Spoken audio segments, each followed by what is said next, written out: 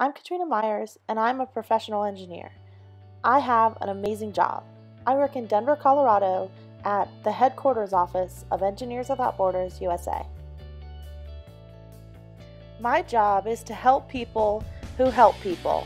Our volunteer workforce of nearly 16,000 strong donate their enthusiasm, their time, their skills, and frequently their money to help others. The teams partner with communities around the world that lack basic services. Every day, I feel honored to work with these people. Together, we work on planning and executing engineering projects that have a tremendous impact on individuals, families, and communities throughout the world. My job is to ensure that our organization's projects are sustainable and of high quality. I am responsible for providing guidance and technical assistance. I review project reports, talk with project teams, and provide training for volunteers. Every project is different. EWB-USA has over 600 projects in 43 countries, of which 80% focus on water supply. We work in widely varying physical, social, and cultural environments. But what all of these projects have in common is they are community-driven, meeting basic needs through simple, appropriate engineering solutions. Growing up, I spent time with my mom's family. Her 4 siblings and my grandfather are all engineers. I remember how energized they would get over bottle rockets, 3D puzzles, and elaborate sandcastles.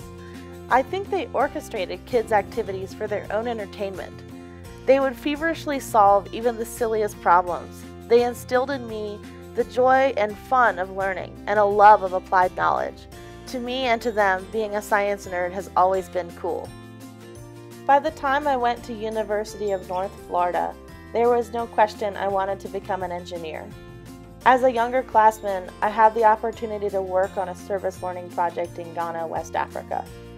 The month I spent there opened my eyes to the fact that for so many people, water is not available at the turn of a faucet, and sanitation is not as simple as flushing the toilet. We visited a children's home, and I vividly remember the kids with sores on their faces, many suffering from malaria.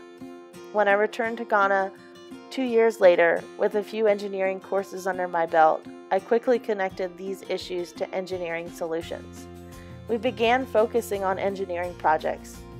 Over the next several years, building a water supply system, gray water drainage, and propane stoves at the home.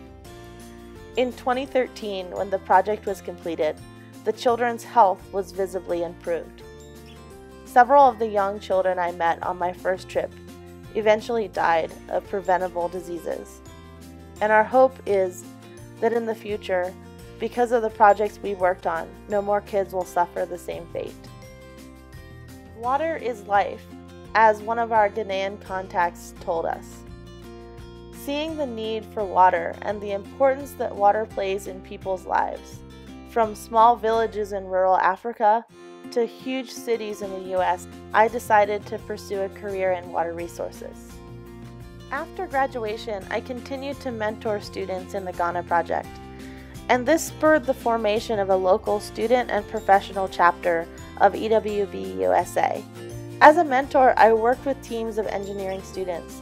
I loved being a part of these engineers' education, prompting them through the engineering process and encouraging them to discover the true impact that projects can have on people, learning hands-on skills beyond the classroom.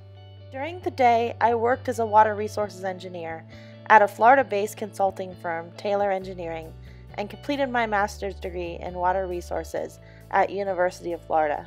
I spent much of my free time working as an EWB-USA volunteer, working on projects in Guatemala and Honduras. Earlier this year, I landed my dream job.